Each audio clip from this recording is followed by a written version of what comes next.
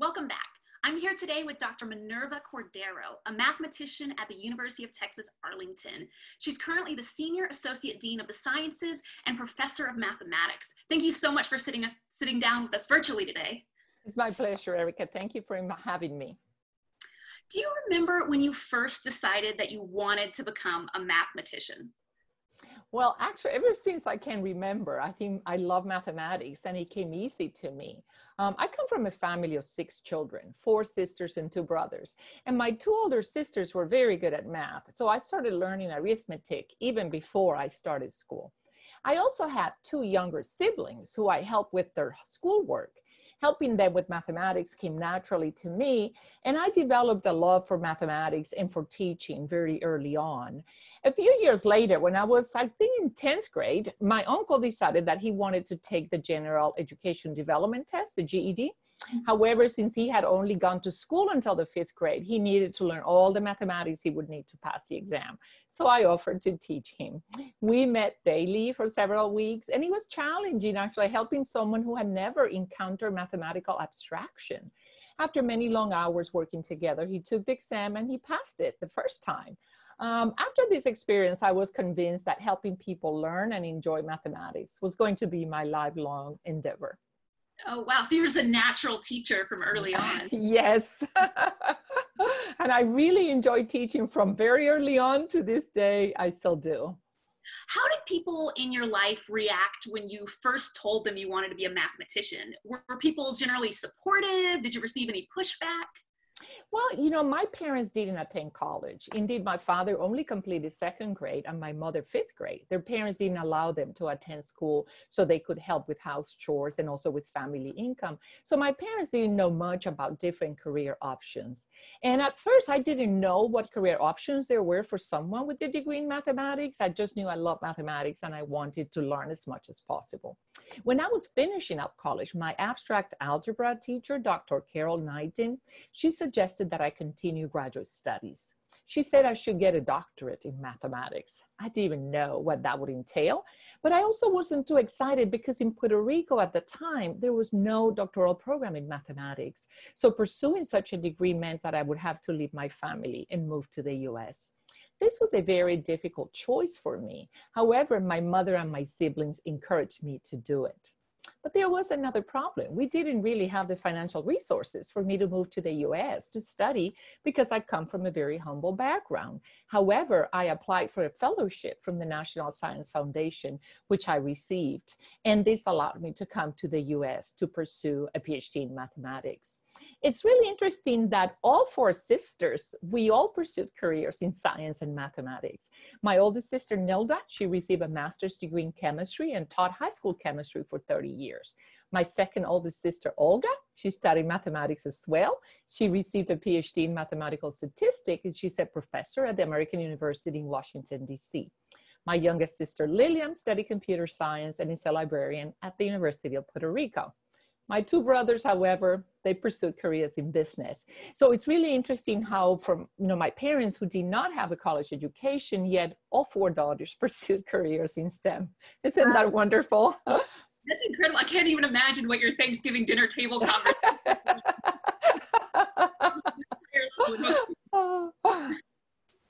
So according to your bio, it says your research is in finite geometrics and, forgive me if I pronounce this incorrectly, combinatorics? Combinatorics, yes. One of those words I've never heard before. Could you just briefly describe what your research is about to someone who's not in the field? Yeah, so finite geometries is a beautiful area in mathematics, and it's really at the intersection of algebra, geometry, and combinatorics. And combinatorics, in some sense, is the science of counting things. You use algebraic and geometric notions and results to solve problems. I solved many problems and proved quite some interesting theorems. My research belongs to an area of pure mathematics. In mathematics, you can work either in pure mathematics or in applied mathematics. Algebra and geometry are both considered pure mathematics. However, my research has applications to many areas and have been instrumental in the development of safer mechanisms for encoding information.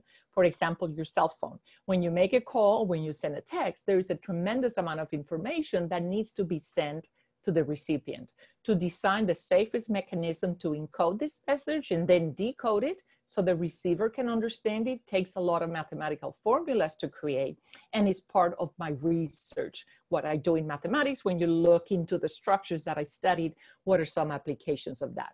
Other applications is to store pictures in a computer or in another device. It takes a very large amount of data to store just one picture. However, if we don't design a way to use very little space in the computer, we won't be able to store many pictures. Achieving this actually requires mathematics. Just like making animated movies, you have to use mathematics for that. And there are mathematicians that actually work in Hollywood. But actually, my research also has other applications to other more serious things, like, for example, in medicine, designing a CT scan machine or an MRI machine requires tremendous knowledge of mathematics. And many of the technological advances that we have in medicine are possible or were possible because of mathematics. Right now, predicting the spread of the coronavirus requires many mathematical computations. Actually, the research of one of my colleagues in the math department at UTA is on how diseases spread. He did an excellent work a few years ago looking at the spread of the Zika virus. So mathematics impacts every aspect of one's life, and my specific area of mathematics has to do with all this type of saving information, transmitting information in the safest and most efficient way. Wow, I had no idea there's so many fields. I know. Who would have thought? Encountered any setbacks throughout your career? And if so, how have you overcome those setbacks? Well, this is a really good question, and I've been thinking about it, and I always consider myself to be a very lucky person. But when I think back, when I came to the States, to the United States to study mathematics, it was very difficult at first for me. I realized that even though my professors at the University of Puerto Rico had done a great job in their classes, the level of instruction that I received was not comparable to what my classmates had experienced. I went to the University of California at Berkeley. This is one of the best universities in the world, and especially for mathematics. So my classmates, they came from very good universities, and they were the best students at their schools. So I felt very discouraged and very alienated at the time. But thinking about the sacrifices I made leaving Puerto Rico motivated me to keep going. So it's like, I have already done this much, I need to keep going. In my career per se, once I got my PhD, I kind of don't think that I have encountered setbacks. Perhaps there are, but I just don't look at them that way. I guess I'm lucky that I am talented at communicating mathematics. I'm a good teacher, and actually I have received several honors because of my teaching. And my research has progressed very well and has been funded by the National Science Foundation, the National Security Agency, and others. So I guess that sort of what I keep telling myself all the time is like, I've come this far. Why would I stop now? I need to keep going. And I guess that's kind of the way to look at when you face setbacks, that's kind of a way to just keep going. It's like, you already came to this stage, might as well keep going. And one thing I realized, especially when I was working on my PhD, unfortunately, my mother passed away at that time of breast cancer when I was in the middle of my studies. And it was very hard for me to keep going, to find the motivation to keep going. And then again, just telling me, you already did all this, you sacrificed so much to come to this stage, you might as well finish it. And so I did. So I've noticed that you're involved in a lot of different outreach activities that are designed to increase the number of underrepresented minority students in mathematics. So do you have any recommendations for how institutions like science museums and others can do a better job at promoting diversity in STEM? It's very important that we increase the number of women and other underrepresented minorities in STEM. You know that women account for about half of the college-educated workforce. So about 50% of the people with a college degree who are working, they're women. However, when you look at science and engineering, it's only 29% that are women. In computer science and mathematics, it's 27%. Of all the number of engineers that are working out there, only 16% are women. When you look at underrepresented minorities, again, only 7% are Hispanic and 6% are African American. So a total of 13%, even though they're a much larger percentage of the population. So yes, this is something that I have spent a lot of time working with, trying to bring more people into science, into engineering, into mathematics. What I think when you're developing a program, is very important to be intentional in our outreach efforts. And I'll give you an example. A few years ago, I received a multi-million grant from the National Science Foundation to help improve graduate education in mathematics. And the plan was to have graduate students go to K-12 schools here in the area and communicate mathematics and the power of mathematics to students to get them excited about it. When we were deciding what schools we want to work with, we decided intentionally to work with the schools that had the highest percentage of underrepresented minorities and the largest number of students from low socioeconomic status. It could have been easier to work with another school, more affluent schools, but that's not what we wanted to do. We were intentional in what we wanted to do. So I would recommend really identifying opportunities for increasing diversity, bringing in those students into your programs and making them feel comfortable. Many a times there are programs targeting underrepresented minorities that are not successful because the circumstances and the cultural characteristics of these individuals is not taken into account.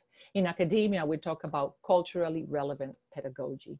We have to be mindful and respectful of the cultural differences and make this group of students, of individuals, feel comfortable in the environment that we have created for them. I think that's key to the success of bringing more diversity into all these different fields. Thank you so much. And lastly, do you have any advice for young people who are interested in pursuing a career in mathematics, or maybe just a STEM career more generally?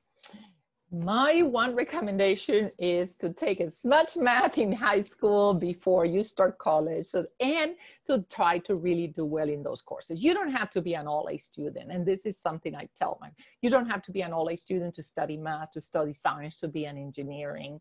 And also don't worry about getting to advanced math, just say to calculus when you are in high school.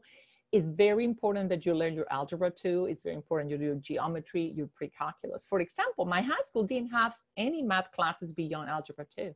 So when I started college, that's when I took pre-calculus. And I took my time to learn pre-calculus and then calculus 1. And I caught up with all my classmates that were from more affluent schools and came with calculus 2. So really take the time to learn the basics. Mathematics, science, STEM, is for everyone. If you set your mind to do it, you will succeed. If you spend time with the subject, it will become so much clearer and you will actually enjoy it. Yes, mathematics is actually fun. And knowing that math can actually help so many problems in our world, and it plays such an important part in all technological developments, makes it really a great area to study. So just spend the time with the mathematics in school, and once you get to college, you're going to have a much better time in your science, your engineering courses, and you're going to really be successful and have a very fulfilling career.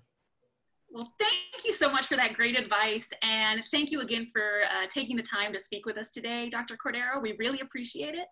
If anyone wants to follow you or the work you do, is there a place they can do that?